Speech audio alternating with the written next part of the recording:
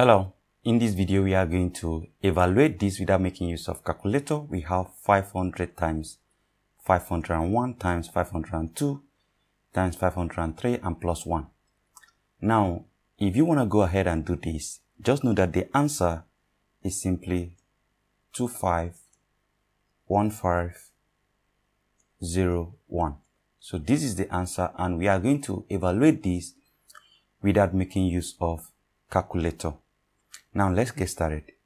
What we are going to do is we can decide to say let x equals 500. This is okay. Or you can also decide to use maybe let x equals 501.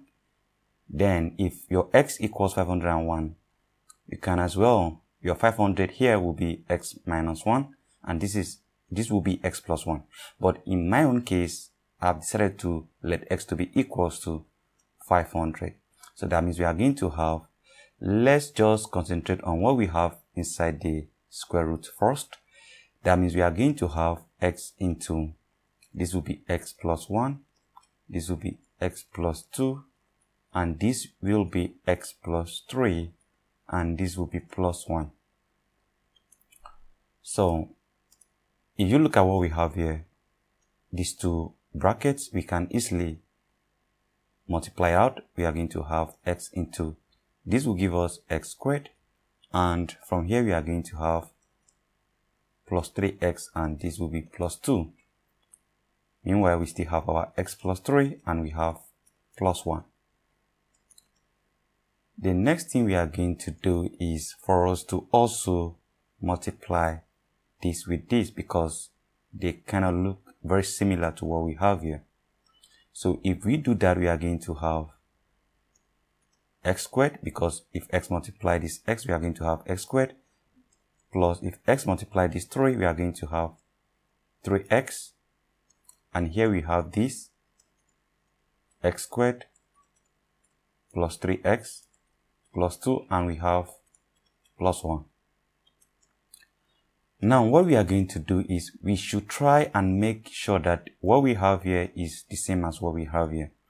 So what we are going to do is to split these 2 here into 1 and 1, because 1 plus 1 is 2, so that means we can decide to write this as we are going to have x squared plus 3x, and in this side we are going to have x squared plus 3x, and here we can decide to have plus 1 plus 1, that is 2, and we have plus 1.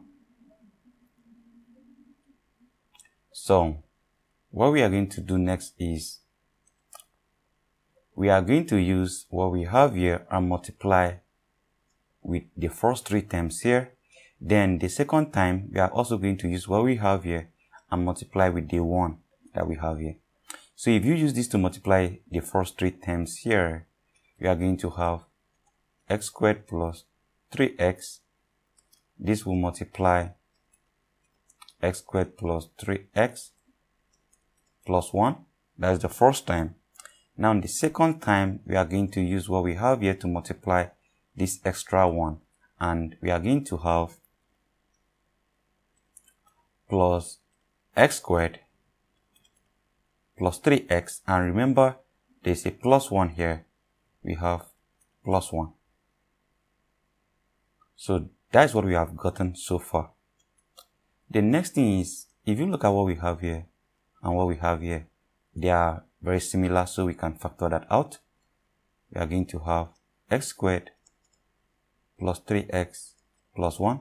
If you divide this by what we have here, we are going to have x squared plus 3x, and if you divide this by what we have here, we are going to have 1, so we have plus 1. Now look at what we have here. This and this, they are pretty very similar, so we can decide to write it as x squared plus 3x plus 1 or power 2. Now let's get back to the original problem. Remember, there was a square root here. So there was this square root here, and we are going to bring that on. So let's get back. So if I decide to now include, let me make the line to be a bit straight. If I now decide to include the square root, we are going to have